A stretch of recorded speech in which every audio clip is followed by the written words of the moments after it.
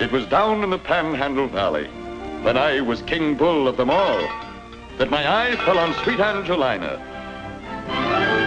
And I sounded my bold mating call.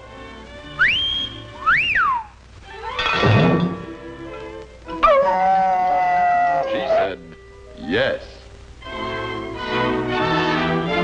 On our honeymoon, she and I sauntered through the glamorous Grand Hotel door. And believe it or not, at that instant, the Nazis and Japs declared war. From here, from there, from everywhere, the beat of drums, the bugles blare. The guns and men were passing through. Look, holy smoke, there goes SNAFU. I saw my duty. I waved her goodbye. If SNAF make it, by gosh, so could I. I made it. Then, boy, was I processed. Wherever he fought, on whatever far shore, I'd follow SNAFU and I'd feed him, I swore.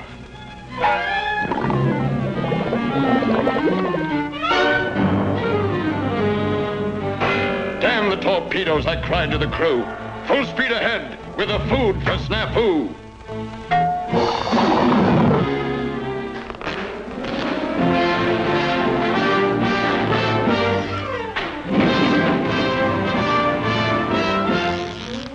SNAFU must eat.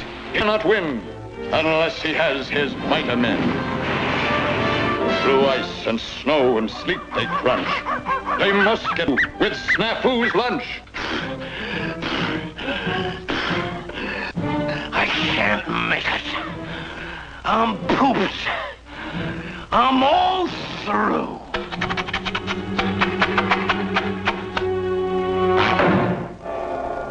Food for SNAFU!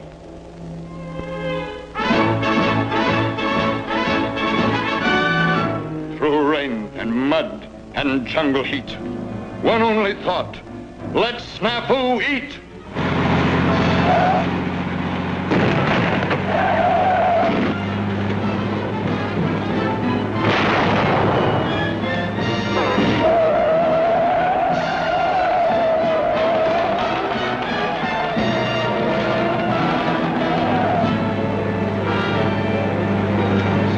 Must eat. He shall not fast. In spite of bomb and shrapnel blast, the precious food arrives at last.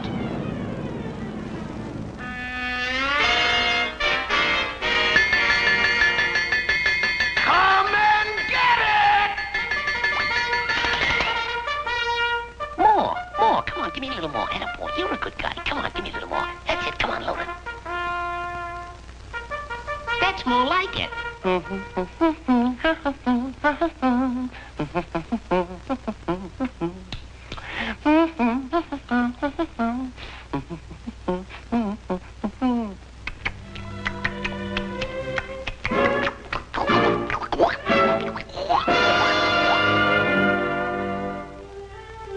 Nice meeting, but... Yes, I joined up the first day of war. But now I'm regretting my haste. I joined up as food for SNAFU, but all I became was just waste.